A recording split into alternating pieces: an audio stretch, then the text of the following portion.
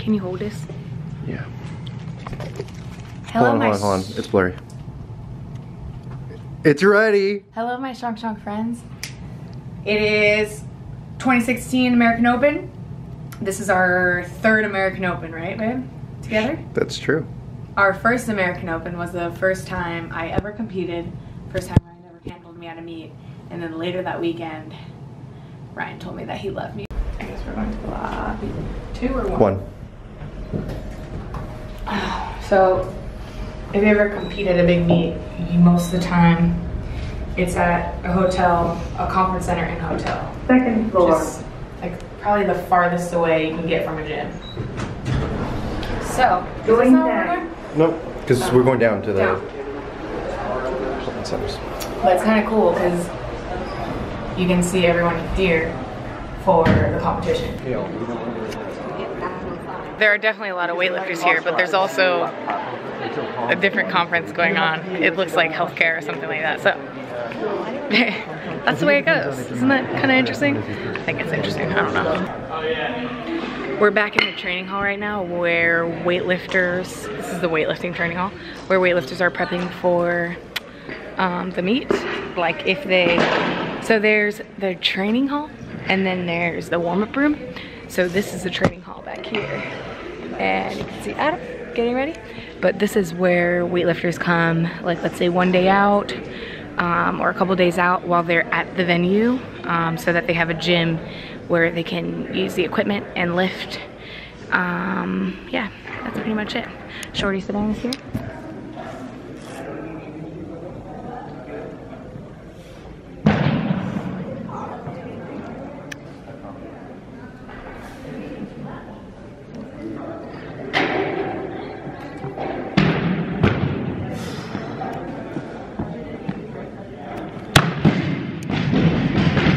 So at least I'm not the only power lifter in all playing. I'm just doing overhead press, some barbell rows, some easy stuff. Should be fun. We're here at like 8 p.m. and we made sure to kind of scope everything out and make sure that we're not taking a platform or any space from the lifters who actually need it. It's pretty late, and some people have already competed, so not too many people are here. I wouldn't be training if there were people like waiting for barbells or waiting for space to train, just so you know. But it's pretty fun to be in the little hall.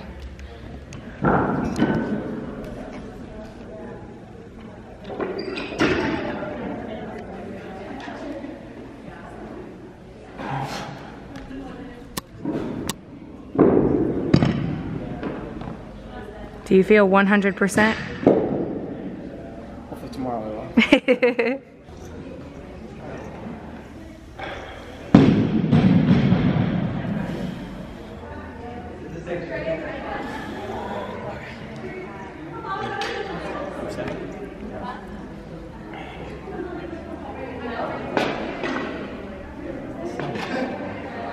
Yeah.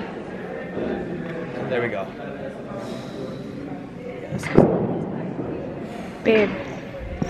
Babe, can you pinch my armpit while I go like this? You gotta do it. Hold on. Wait. Oh, wait, no. no, wait. Yeah, no, I get it. This is the right place, right? Like this? No, show me on him. Here, you hold it. You're gonna cry. I'm gonna come around.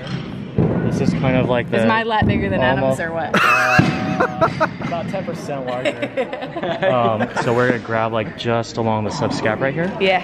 I'm gonna pin it down. I'm also grabbing the teres right behind. And just press up and try to extend. Oh.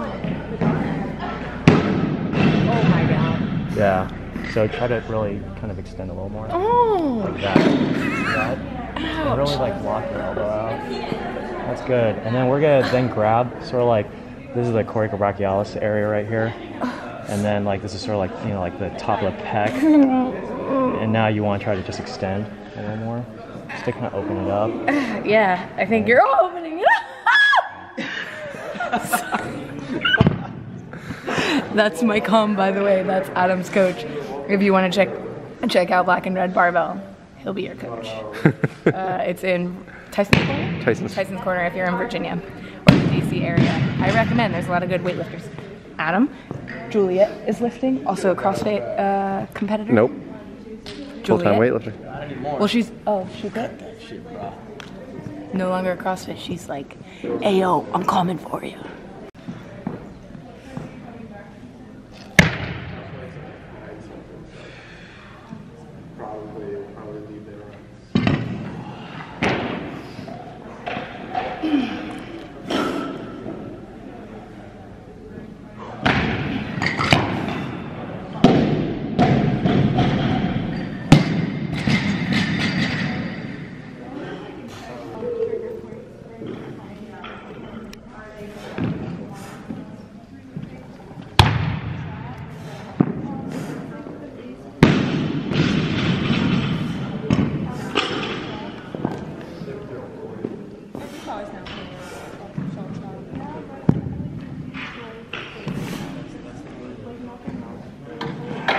Nice.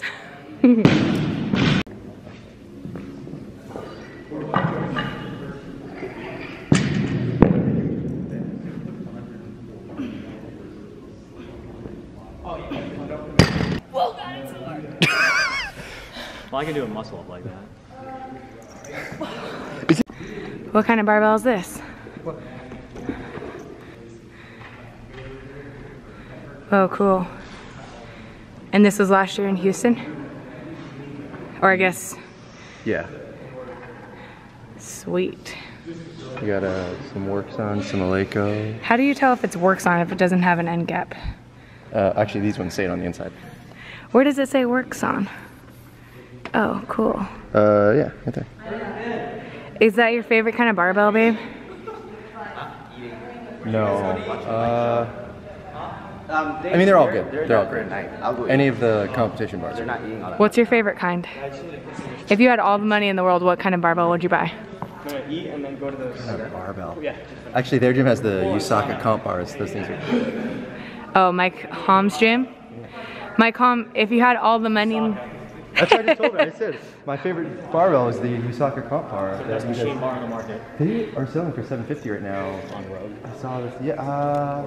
No, on their own. Maybe it's distributed through Rogue actually. Is it the Econ bar? No, it's their comp bar. Their comp bar. They had a flash sale. It's the best machine bar. I used it twice at your gym, and I think. What do you mean when you say machine bar? So all these bars, if you look at it, right?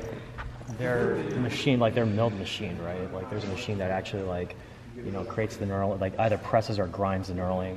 There's a machine that, creates like the sleeves and all that, machines the sleeves and all that, for precision and consistency. Yeah. And depending on the maker, not all IWF certified bars are created equal. Like they're all great bars, don't get me wrong. But personally, I think Usaka makes the best bar on the market. Like if you were to take it apart, their hybrid bearing system is phenomenal.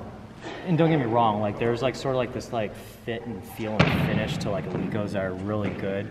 But from the standpoint, just like quality, Usaka's made by the Japanese, like it's the best. Their plates are the best. Like hands down, like their plates are the best. So you can get Usaka plates too? I've never seen those. Oh yeah. They're for sale on Rogue actually. Yeah, the Atlanta. OTCs be I think sponsored by Usaka, or like that was like their official supplier. A lot of their older plates are Usaka. Like they're bomb proof.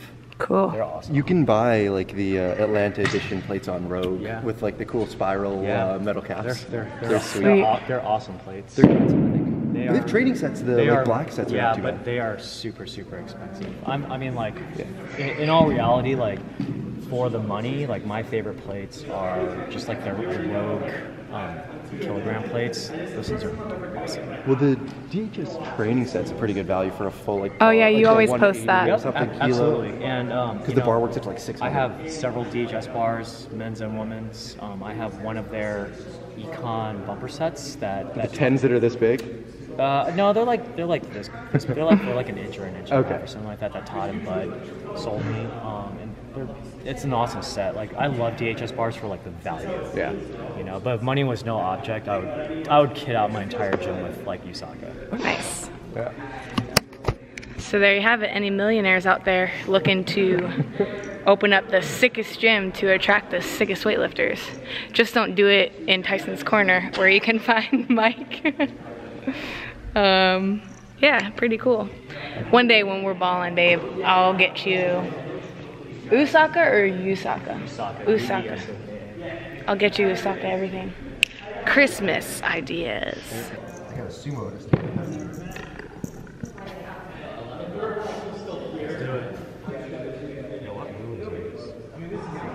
Are those the surges? Yes. Yeah, they're the surges. Yeah, man.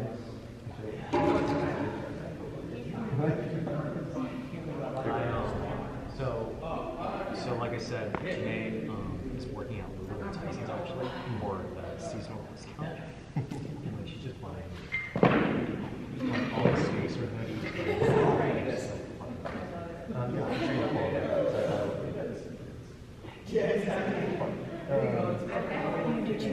Let's go.